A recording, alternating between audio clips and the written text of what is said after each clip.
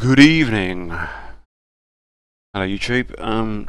Today we are going to talk about and demonstrate the HLSL settings for MAME to give a kind of a authentic CRT Arcade Monitor look to your MAME games. Recent times a lot of improvement has been done to the HLSL settings of MAME, and they're a lot better than what they used to be. And one big feature that's been added recently in MAME is uneven stretch integra scaling option, which is basically adds back in a feature that was taken out of MAME a good while back, which is basically a pixel perfect mode.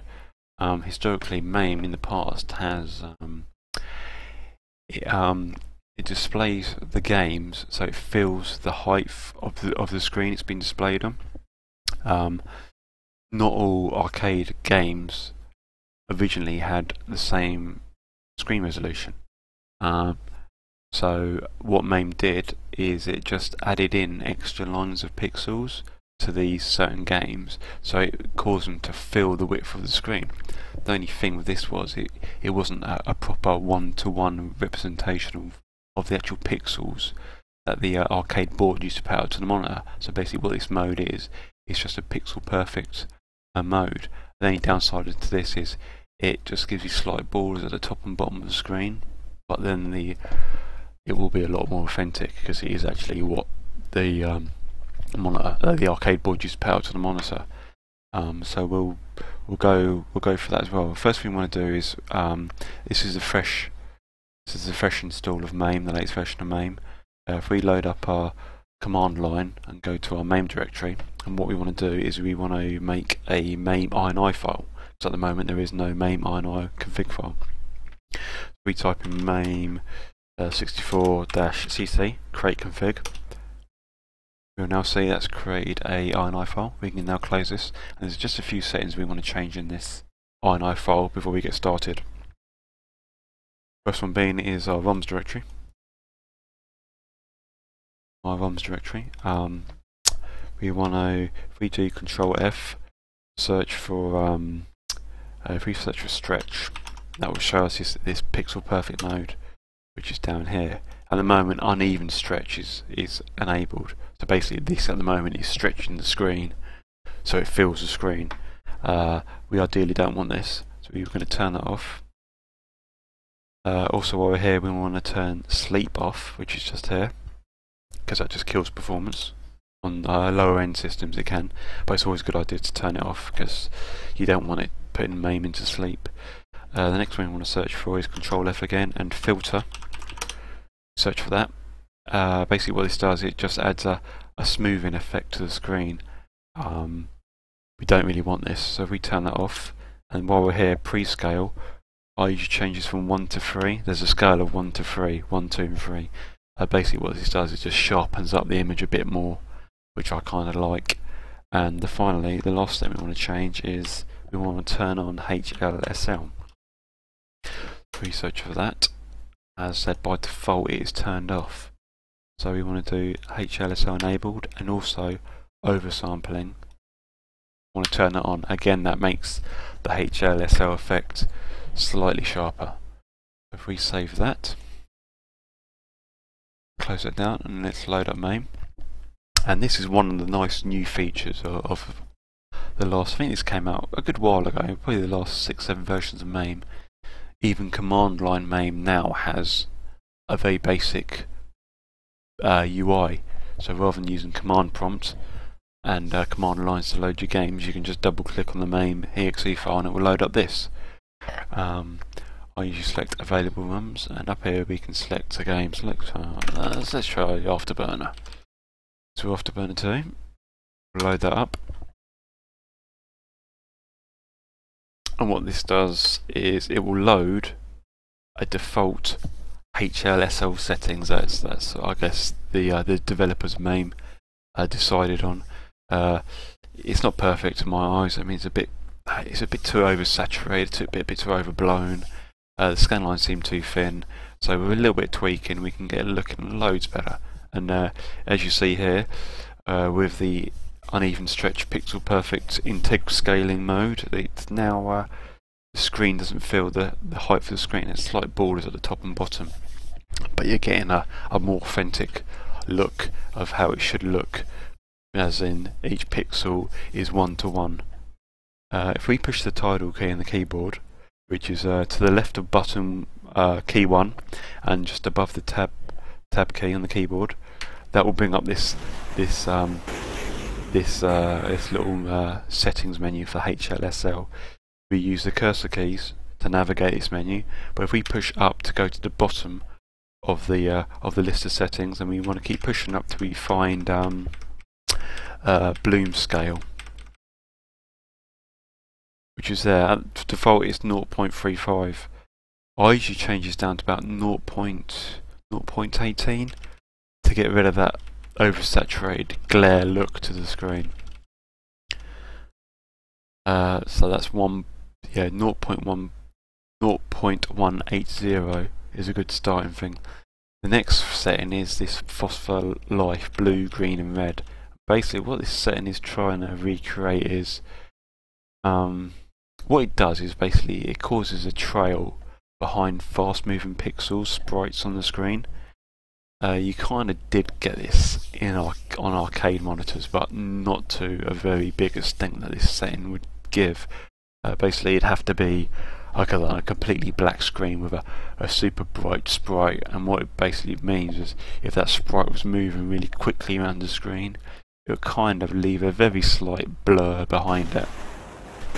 But the setting this is on by default is way too much. I usually change this down to 0.05 for all three of these settings.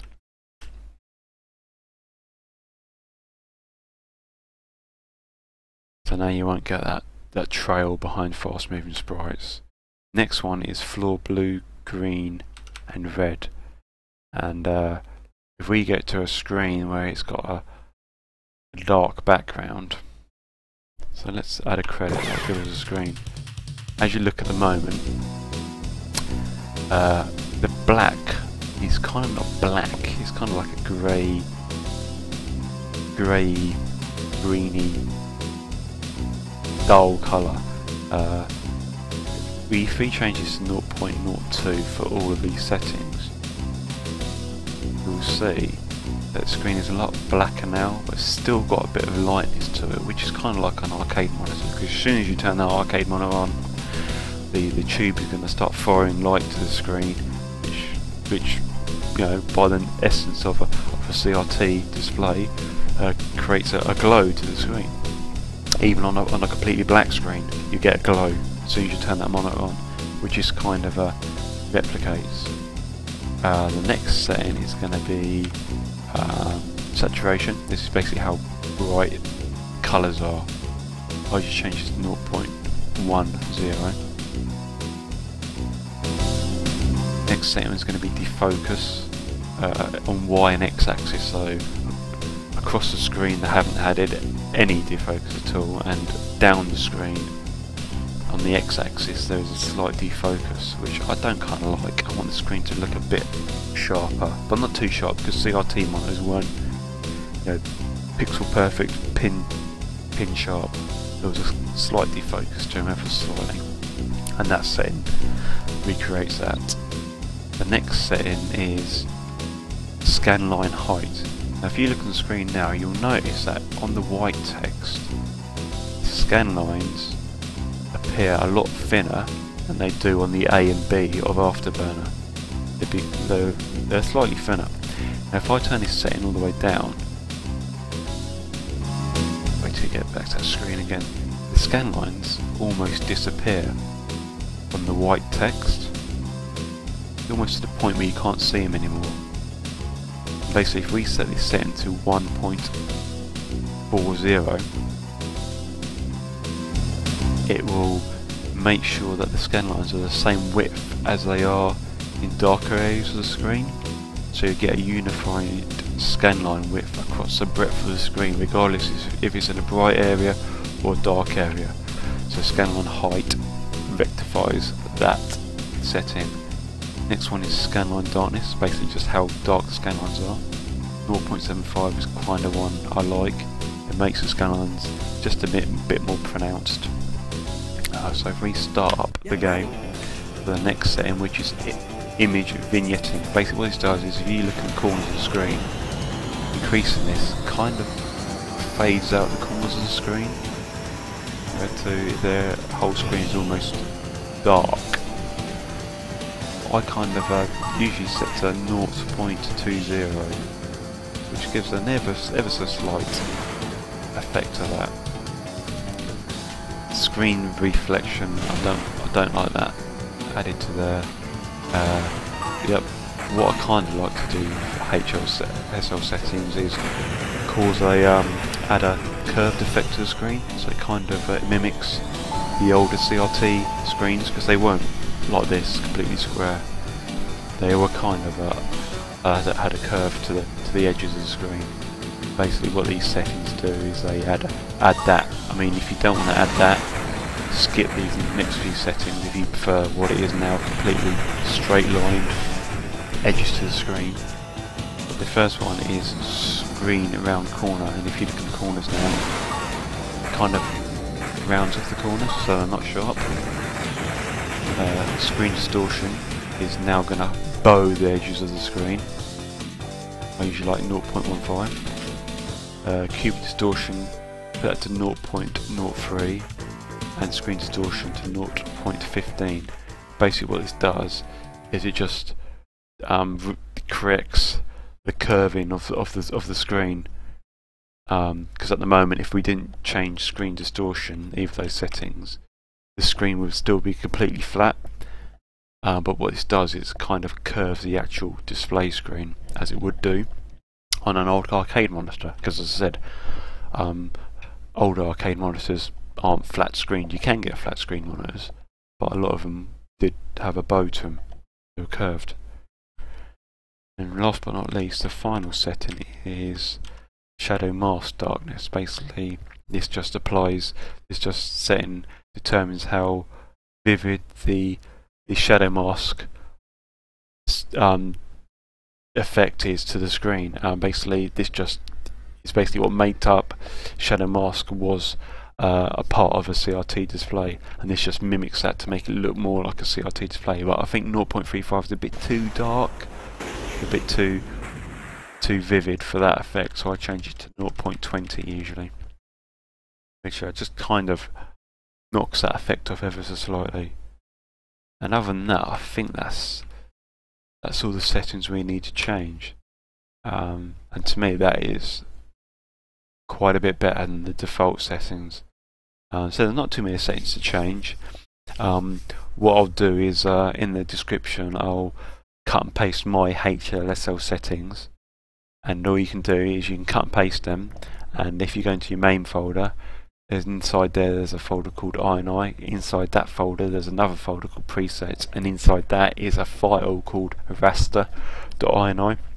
Just open up that and just copy and paste my HLSL settings over those settings, and that will apply, don't forget to save it of course, that will apply these settings to every game in MAME, every sprite based game in MAME. So every game you load up in MAME will have this look to it. Other than that, I think that's pretty much it. As I said, these are just my personal preference. If you want to tweak some settings to your liking, then you know, whatever looks good in your eyes is what you think's best. But I think this is just a better starting point to what the default HLSL settings are. But yeah, if there's anything you think I've missed, or anything you want to add, just add them in the descriptions below. And yeah, reply, like and subscribe to my channel, guys. And yeah, I'll catch you for the next video. I hope this has helped a few of you guys out to get that more authentic arcade look to your MAME games. Catch you later, guys.